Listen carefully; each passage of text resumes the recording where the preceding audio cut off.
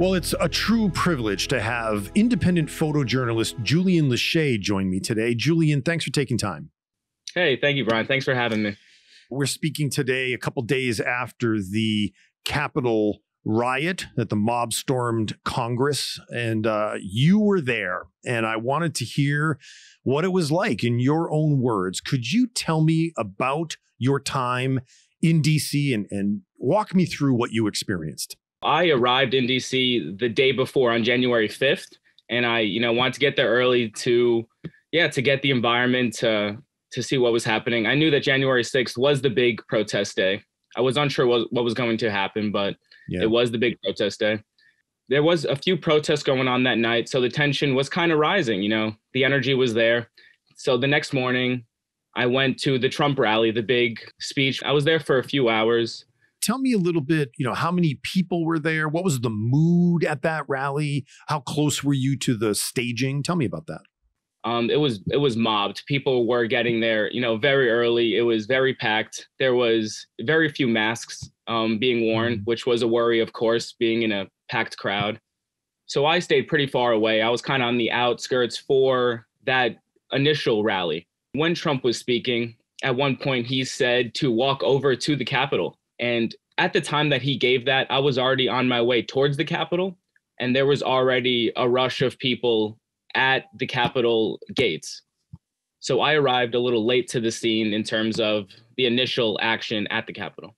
That's interesting. Let me unpack that for a second. So what you're describing is the speech or the rally where President Trump is. He's saying, well, let's march to the Capitol. I think his words were, I'm going to march with you, but I don't think he did. So, let's march to the Capitol. So you make your way down to Congress, down to Capitol Hill. Walk me towards that moment. Tell me what that looked like. There was already a decent crowd already at the Capitol. So I was walking ahead of most of them, but still in the pack of supporters. There was already more kind of gates than there normally would because they had a lot of barricades for inauguration coming up. Initially, the protesters are already kind of at the front steps of the Capitol, having a little bit of a police and protester standoff. Did you have any interaction with supporters, with Trump supporters? Were they communicating with you, or did you communicate with them, as you were approaching Congress? Yeah, personally, I did have interactions, but they were all fairly peaceful. I was wearing my press pass and, had my cameras, so I looked like press. Right. So they would come up to me, hey, who do you shoot for? Do you shoot for a right leaning, a left leaning? So they would ask me those kind of questions, and I would just, give them my answer. Independent journalist. I'm here to cover what's happening. This is a historic event. And from those interactions, I had pretty peaceful experiences. But with my fellow journalists there, some of them were heavily harassed. So let's recap a little bit. You get to Congress and tell me a little bit of your experience there at Capitol Hill, and you're really capturing the moment. So walk me now through what you experienced with your lens. Tell me.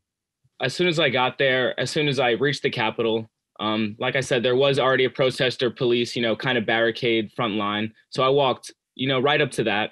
Where I was to the right, where it was a slightly bit more peaceful. To the left kind of the Capitol where I was standing, there was already flashbangs and mace being sprayed. So I walked up and tried to get, the best vantage point I could to get a better angle of what was happening behind that line.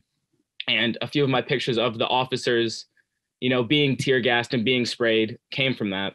I think first and foremost, you have a photo of a policeman, clearly a policeman with his uniform and safety vest on the ground on his back, prone with a rioter on top of him. Can you tell me about that moment? Because you were clearly right in it. Tell me what happened. At that moment, we can probably call them, domestic terrorists at this point. They made their main push and kind of broke through the police to kind of take over the full steps and the front plaza of the Capitol. What I witnessed was this man grabbed a police officer, wrestled with him, struggled with him, went directly for his face mask and respirator.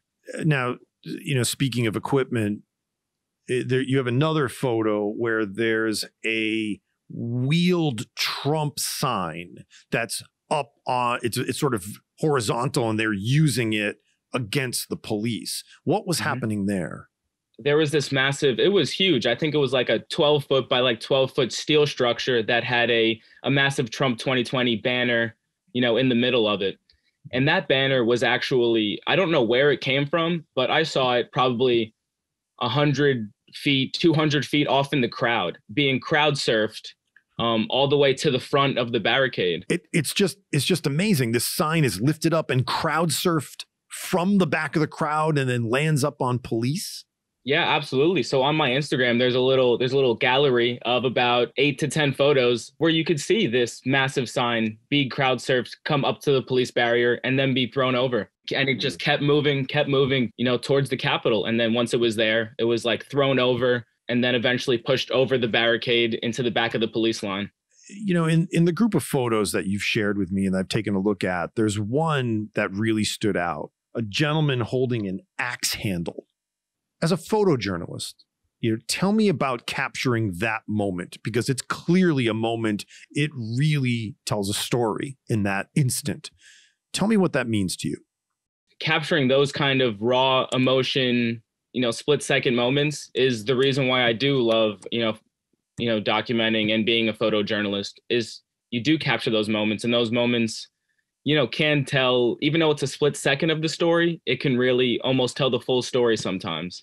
The camera also helps because that is a very stressful, intense, dangerous situation. Julian, thanks for talking to me today. You'll be covering other events in the future, and it's important, please, that you stay safe.